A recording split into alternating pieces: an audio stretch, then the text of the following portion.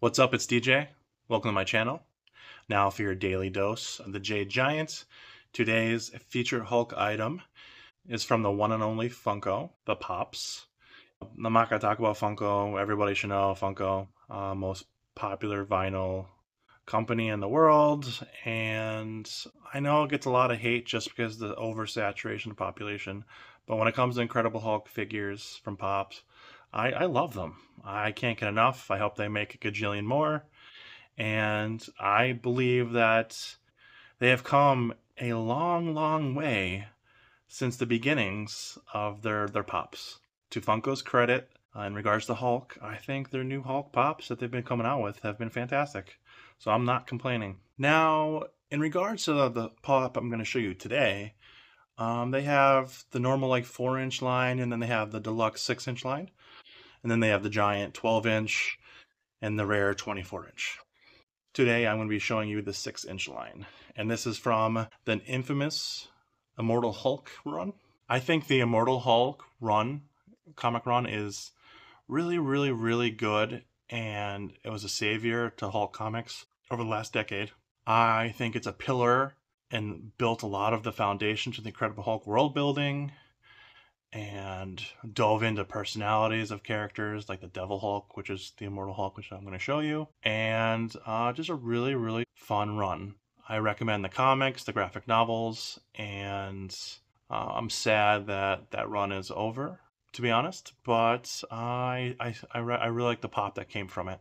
So I'll show you what the pop looks like right now. So here's the Immortal Hulk himself. Now I'm just going to start right off the bat. Just look at the design on this and just the style, the clear PVC. And I'm just going to show you where Funko was. So this is the original Avengers Hulk. Basically the first of 2 Hulks ever to be made. And this is where they're at now. So I think they've come a very far way. And the Funkos of today are actually amazing. So we'll start with the base. I like how Hulk is supported with this clear PVC, gamma destruction as he's stepping. I'm not going to talk about the Immortal Hulk comic run, but this is from a very popular image and cover of the Incredible Hulk, and I thought they did a wonderful job with replicating that. This is basically indicating that Hulk is taking over the world and it's in the palm of his hands.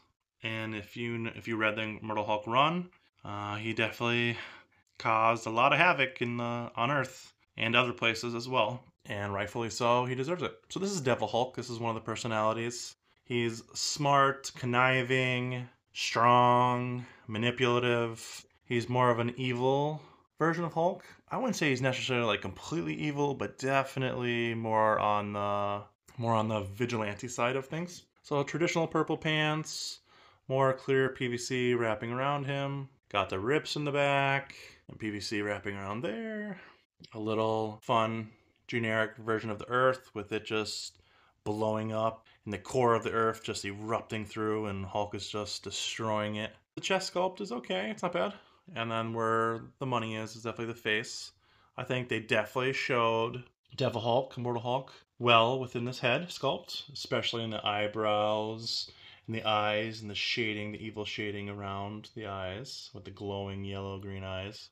I like the hair and more of the clear PVC wrapping around the back. So this is 6 inches and just a very, very cool piece. One of my favorites. I think it's in my top 5 of Hulk Funkos released. So sculpt, I'll give this a 9.4. I think it's well deserved. I'm very imaginative. I like that they, took risks with this. And overall, I think it turned out amazing. For paint, paint is pretty simple on this. You have the eyes and the hair and the teeth and the pants.